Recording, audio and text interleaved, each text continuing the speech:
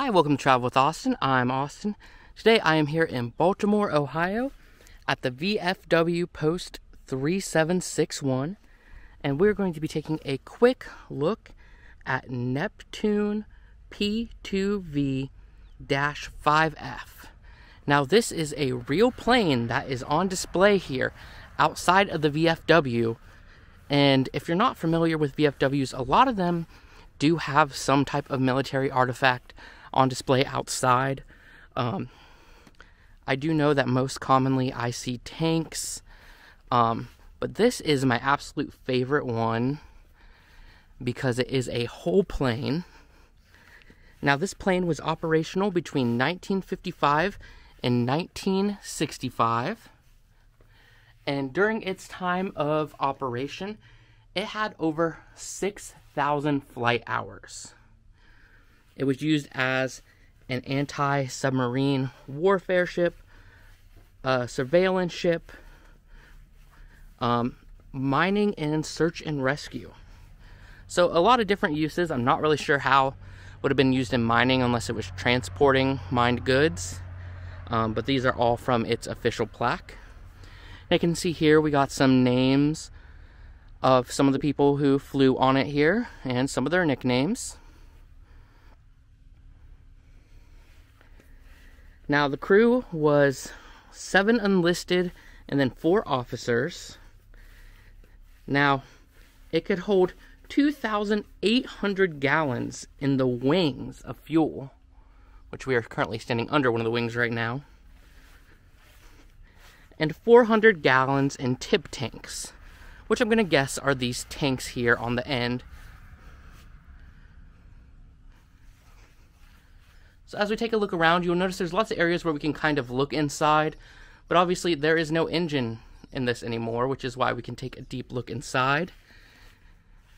And I imagine, complete guess here, but this does look like it would have shot something, and obviously they're not going to leave anything that could be shot still there. And you can see it would have opened up here on the bottom, and I don't know if we can get a look inside at all, but let's try.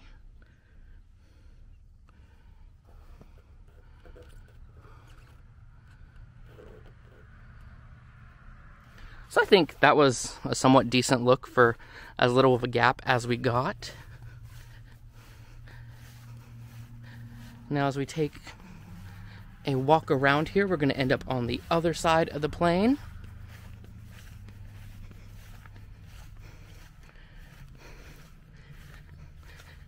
And here we are on the other side.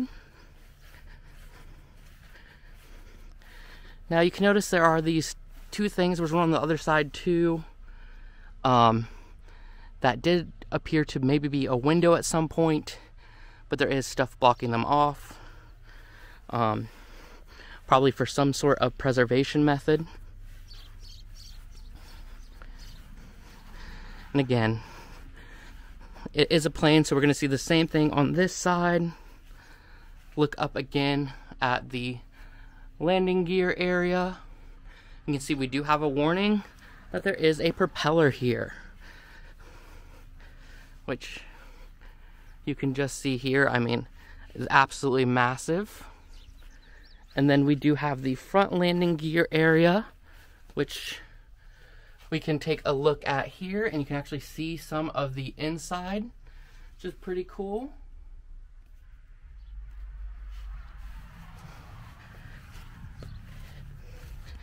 And then to end the video, let's go around front and we can take a look at the cockpit here, which obviously is transparent so you can see inside, but it is a little bit dusty, so I'm not sure how well that's coming up on camera.